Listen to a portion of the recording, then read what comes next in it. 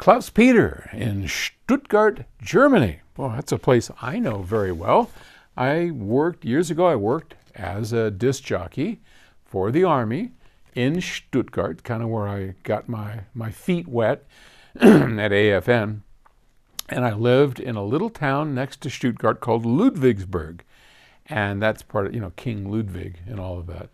It was an interesting time in my life, for sure.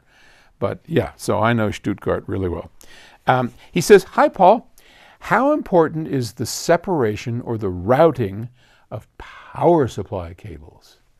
Well, the brief answer is everyone's got an opinion on it, right?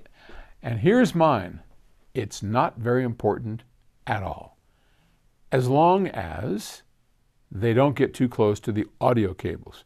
So a lot of people pay a great deal of attention to dressing their cables, their power cables, so that nothing gets too close to the other. And I'm not someone who pays a lot of attention to that. I know that you can make differences in sound by dressing cables, audio cables, but even that, honest to God, I don't know if I was just lazy or what. I don't pay a lot of attention to it because I don't hear a whole lot of difference, to be real honest. Now, that could be because we use some pretty exotic cables that are well shielded. So let's talk about power cables for a moment.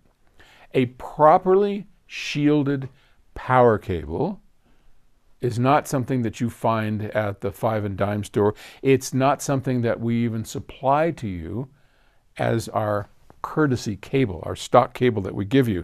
That thing is shielded, but it's shielded on both ends. So the outer shield is connected on both ends. And I should probably do that again.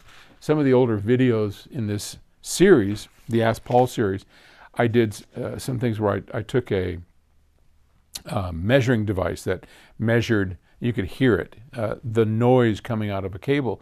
And if that power cable had its shield connected at the male and the female end, it was just radiating noise. It didn't really help a whole lot.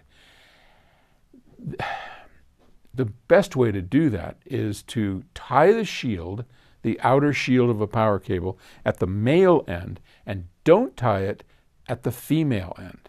And that allows any of the internal and external noise that is either generated or received to go straight into your grounding system and not be a bother. So every exotic power cable I have ever seen that we have ever made or bought, if it's shielded, it is shielded properly with the male end having the shield tied there and not on the female end. That's really important. So much of what I'm saying here in terms of is it important for power cables to be properly placed, a lot of that probably depends on the power cable that you're using. The kind that we use, proper power cables, it really doesn't make a whole lot of difference. Do cables in general make a difference?